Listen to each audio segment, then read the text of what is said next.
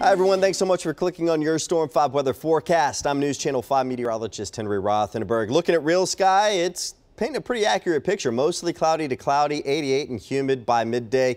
This afternoon we top out at 90, but some scattered thunderstorms will be around the area. Next 3 days, your highs are falling into the mid 80s. By Sunday, a cold front begins to move through.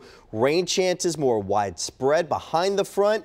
Not a settled weather pattern, but at least the temperatures will be a smidge cooler, around 80 for a high. That will take us into next weekend. Hey, want to say, of course, hello to our weather artist today. This artwork done by Braden Martin from Miss Hilton's 3rd grade class at Carroll Oakland Elementary. Nice little kind of a spring day feeling. Given the humidity we've had, thought that'd be a nice change of pace.